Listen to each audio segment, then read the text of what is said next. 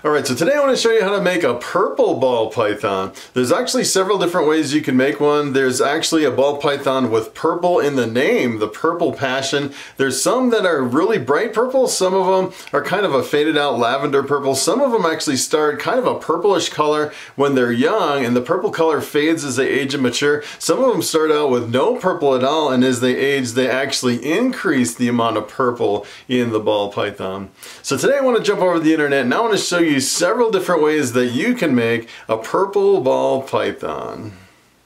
Alright, so I'm going to jump over here on Morphmarket.com and I want to start with probably the #1 combination that you would think of if you're thinking about a purple ball python, and that is the purple passion. This is what a purple passion looks like, and it's kind of an interesting combination. It actually consists of two genes, the phantom and the Mojave, and both the phantom and the Mojave are in the blue-eyed leucistic complex. And usually when you think of a blue-eyed leucistic, you're thinking of an all-white snake with blue eyes, but in this case you're actually getting two genes in the blue-eyed leucistic that come together to form kind of a purplish colored snake, which is pretty interesting. Sometimes they can be kind of a lavender color, and sometimes, like in this case, it can be kind of a metallic sheen to the purple passions. They can be pretty variable. And you can actually make another purple snake. Instead of using the phantom and the Mojave, you can use two copies of the phantom. Take a look at this. This is kind of interesting. This is the super phantom, kind of a purplish colored, kind of like a lavender purplish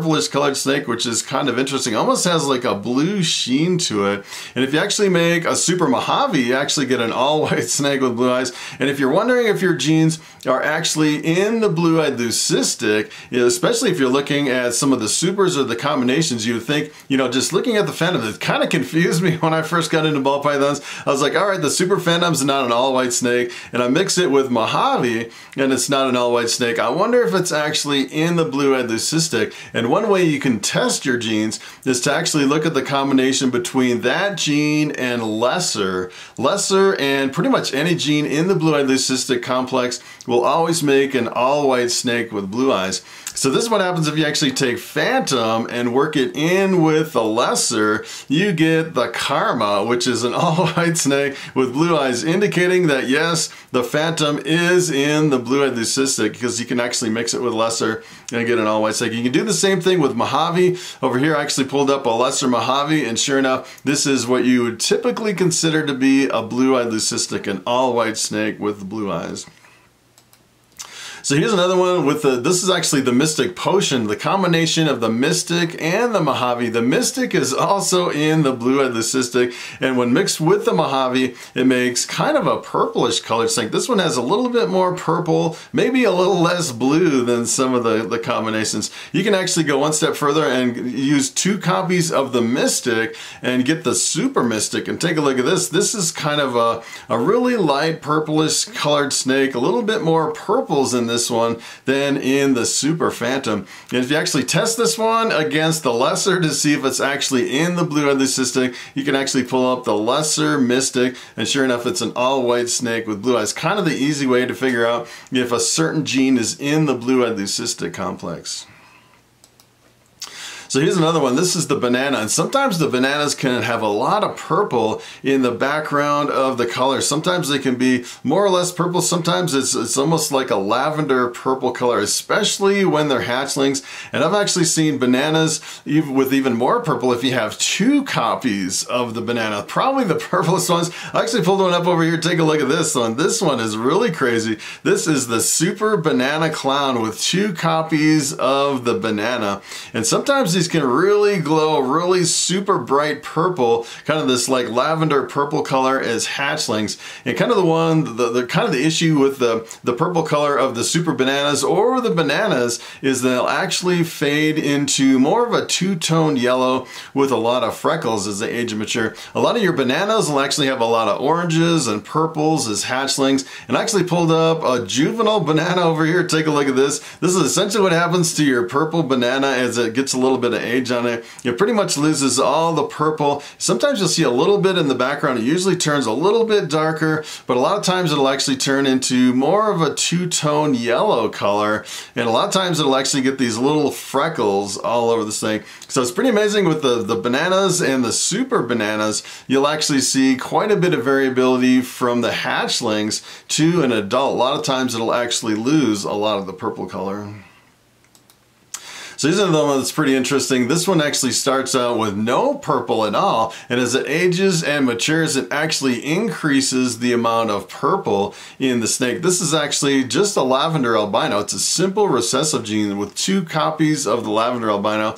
And essentially when these are hatchlings, they start out pretty much looking exactly like a regular albino with a really stark white background. And as it ages and matures, take a look at this. I actually pulled up an adult over here, and look at how the background changes from the really stark white to kind of a purplish background, which is pretty interesting. Some of them can be pretty bright purple in some of these older lavender albinos.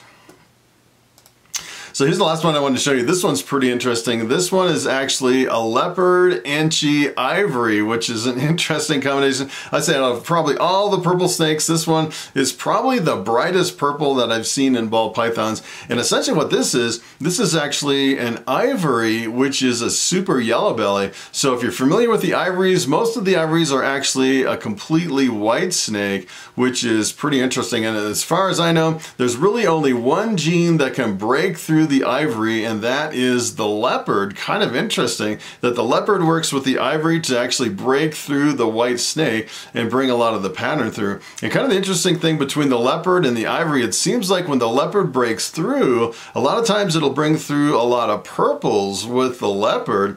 And the other thing I found really interesting about the leopard ivories is a lot of times if you actually work other genes into a leopard ivory, it'll actually bring those genes out as well. You can actually see an influence, especially in the pattern of a lot of your other genes. So in this case, you actually have Enchi in the mix.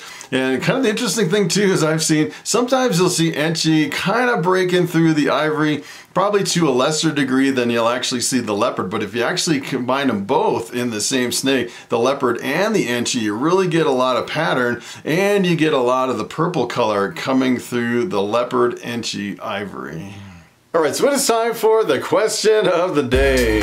And Nicholas DuPont asks, I have a 0.1 banana Mojave het ghost, and the mom was a banana. Is my snake a female maker? And that is a very good question. And let me tell you, when it comes to female makers and male makers and bananas, it can get really confusing. And first we should actually start with the 0.1. That's kind of like the secret code for ball python breeders. A lot of times you'll actually walk up to display cases in the reptile shows, you'll see either a 0.1 or a 1.0. And if you're not familiar with that, essentially what that is, the first number is for males, the second number is for females. So if you have a 0.1, that means you have a female. If you have a 1.0, that means that you have a male. And sometimes you'll actually go over to morphmarket.com and you'll actually search for some snakes. And for example, you'll actually see a Mojave listed as a 2.3, meaning they actually have 2 males and 3 female Mojaves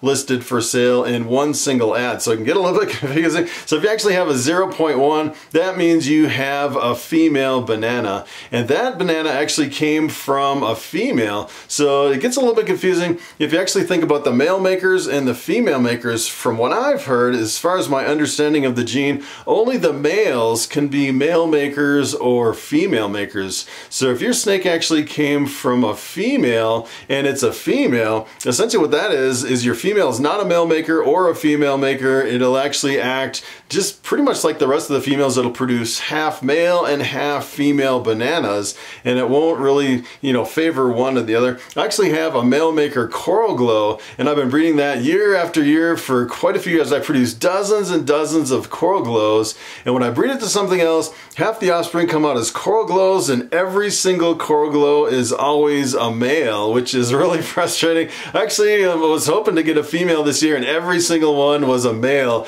Again, they say that your odds can be like 1 in 100 that you can actually get a female from a male maker, but so far over quite a few years of breeding and dozens of offspring, I have not produced a single female coral glow. And a lot of people think that the coral glows and the bananas are pretty much the same. So I'd say, as far as your question, if you actually have a female that came from a female, that female is not a male maker or a female maker. It's only associated with the males. So that is pretty much it. Thanks for watching, and I will see you in the next video.